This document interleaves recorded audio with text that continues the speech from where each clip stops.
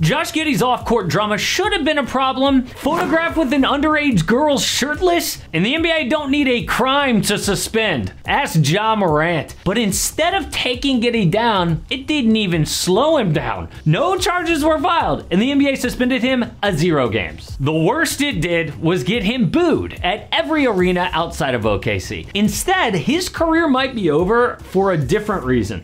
The national media is so obsessed with how great OKC is, they haven't even mentioned the downfall of Josh Giddey. Out of all Thunder starters, he's got by far the worst plus-minus for a reason. When he is off the court for playoff games and out of the league soon, don't be surprised. Giddey is the son of 2 pro basketball players in Australia. He got attention early for his talent at 7 years old. It was on the NBA radar at their global academy down under. But he turned down offers to American college like Arizona to play 1 pro year in the NBL, just like LaMelo. There, Josh became the first NBL player with back-to-back triple-doubles, and he won Rookie of the Year. Experts thought he would go 10th to the Grizzlies, but the Thunder shocked everyone, taking him 6th. Everyone thought it was a reach, but the Thunder were making the best of a bad situation. The year before, they had won just 22 games, second to last in the West, a 12% chance at #1, but they fell to 6th. Horrible night for the OKC Thunder franchise, devastating. But Josh Giddey was an elite passer at 6'8". With enough time, OKC thought he could become one of the best point guards in the game. And they had nothing but time, or so they thought. The rebuild started in 2019 when they traded Russell Westbrook and Paul George. For Russ, they got Chris Paul and control of 4 first-round picks. PG got Shai Gilgeous-Alexander and a record 7 firsts.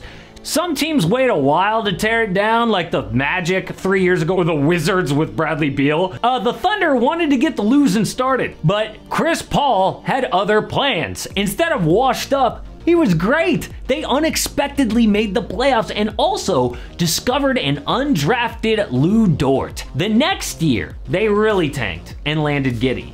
His rookie season, they only won 24 games and drafted 2 franchise cornerstones, Chet Holmgren and Jalen Williams at 12. Last season, 40 wins. Now, a true contender. So to recap, a team that started a rebuild 4 years ago is competing for the 1 seed. Best rebuild ever? I mean, the Rockets started their rebuild 1 year after OKC, and yeah, they're better, but not close. The Pistons are in year 4 of a rebuild. Need I say more? So the Thunder are ahead of schedule with a Rookie of the Year candidate, a future All-Star in J-Dub, MVP SGA, and 1,000,000 picks. But the one big problem is Josh Giddey. OKC is done with their rebuild and ready to compete, but Giddey has not progressed like his other teammates. Now they're contending for the 1 seed, getting everybody's best shot. Giddey's flaws have been exposed. It's so bad, his entire NBA future is in doubt. Oh, people were right about his passing. Dude's got elite vision and accuracy, can make almost any pass standing at 6'8". But beyond that, he is a total liability. Watch the Dallas Mavericks this week, leaving Giddey wide open to shoot. Not only is that embarrassing, he still only makes 1 3 a game. Dude's breaking practice shots. This absolutely kills OKC's spacing and forces his teammates into double-team shots. It's really a problem when facing an elite rim protector like Rudy Gobert. Gobert can sag off Giddey and stop his teammates from driving. Josh only hits 30% of wide-open threes, 30% off catch and shoot, among one of the worst shooters in the NBA. But no problem if he could drive inside. Players make up for bad shooting by punishing the rim, like Jonathan Kuminga or Russell Westbrook. Giddey is a special combination of unathletic with a horrible shooting touch. His overall offense is terrible. On defense, he has always struggled, but this year is especially bad. Watch him get beat one-on-one, then run around like a chicken with its head cut off before giving up a wide-open 3. He has been playing better the last month or so, But the real test comes in the playoffs. If other teams can hunt Giddey for 1 minute and he can't respond, dude is out of the rotation. The regular season is basically a tryout for the playoffs. If you can't perform in the big games, you do not see the floor. Coaches don't care anymore. Doesn't matter where you drafted, how big your contract is. It's where we find out how these coaches actually feel about their roster. For example, the Warriors had 8 players at 20+ minutes a night last year. In the playoffs, down to just 6.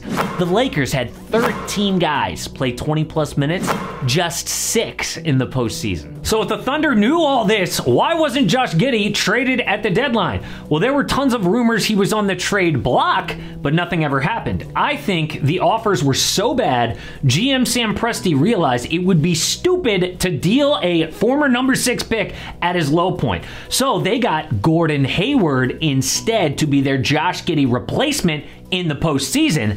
But that doesn't fix their number 1 playoff problem. Their biggest issue is youth. A channel called Thinking Basketball crunched the numbers and found the youngest team in the 3-point era to win was the 2015 Warriors at an average age of just 27 years old. The Nuggets did it again at 27.5 years old. The youngest ever was 1977, Bill Walton's Blazers won at 24.7 years old. OKC would be even younger than that. Their average age, 24 flat. Now, it's possible they shock the world and make a deep playoff run, but when it's over, Josh Giddey will be traded. The one argument for another team is, oh, he plays out of position. Maybe he comes to the Wizards or Pistons to revive his career. Well, when you look at the average career length of NBA players, it's just 5 years. That's right in the middle of most major American sports. But for a number 6 pick, that is way below what you'd expect. Or is it? Starting in 2010, there are 3 busts with the number 6 pick. 5 guys already out of the league, and just 1 Hall of Famer, Damian Lillard. The reason Josh could be out soon, because he only brings 1 elite skill, passing. Lots of guys make an NBA career out of 1 elite skill. It's usually either shooting or defense. Pure shooters are like a Buddy Hield, Joe Harris, or Davis Bertans. Defenders, even worse, like Bismack Biyombo or Anderson Varejao. Notice anything there? Few have long careers, most no longer in the league. So what happens with Josh? I think he gets traded this offseason to another rebuilding team like the Pistons or the Wizards, gets a short second contract, and is out. So Josh will go down as one of the big misses for a successful rebuild in OKC, along with missing on Alperen Şengün. But no matter what happens, this has been a great season, but it has exposed Josh Giddey. Yo, dude should have played in the 90s. I know a lot of y'all are done with the 90s, but you still have to see how they cheated for years in the NBA. This video exposes the biggest NBA scandal very few people have heard about.